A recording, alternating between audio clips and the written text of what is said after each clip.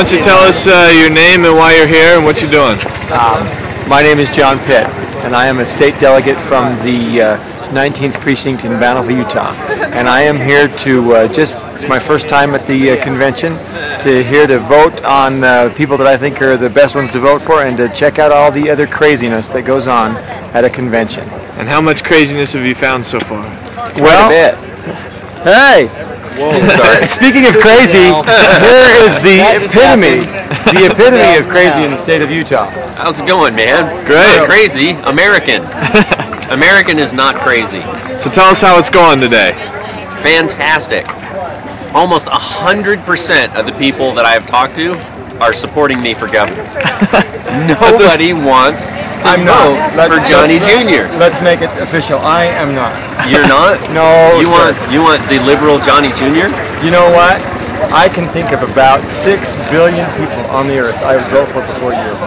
Okay. So, I'm glad we got that set. But there's only 3 running. So, you got a choice of a Democrat, you got Johnny Jr., you got a super Dem. I like Johnny.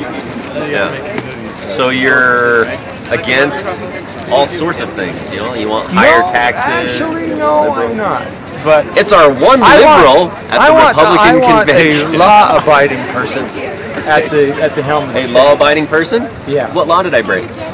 Well, let's go back and see. If nothing else, the law of common decency. Common decency. Flying overhead on the traffic, waving guns, you name it. Okay, did I wave guns? That's what I understand. No, didn't, sorry.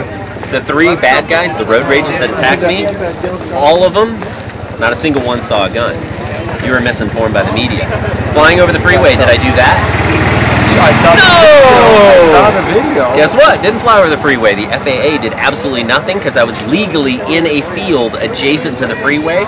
I was not over congested area. I was not creating a hazard, and I was not in Class B airspace. Okay, then let's go to the next. There you go. That's what I did. Take another pick. Okay. Well, I'm here having an interview with this guy. 0 and 2. So I'm here having a conversation with this guy. 0. And you pop up over my shoulder because you saw a camera and couldn't miss the opportunity to stick your face in it.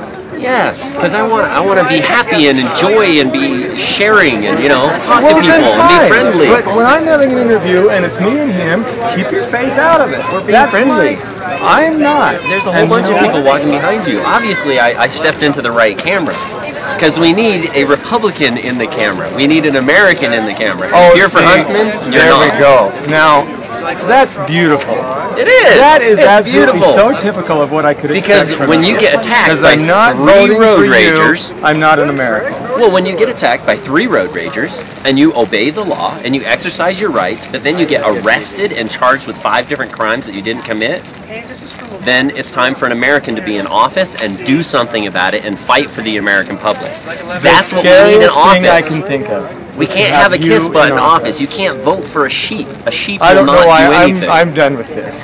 Let me just tell you, I done. will We'll never rebuttal it. vote for you in any That's circumstance. okay. I still love you. That's your American right. Good. That's your American Good, right Joe. to vote for liberals, vote for communists.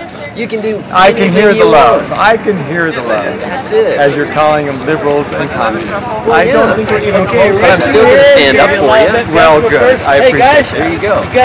Okay, we're done. Thank you.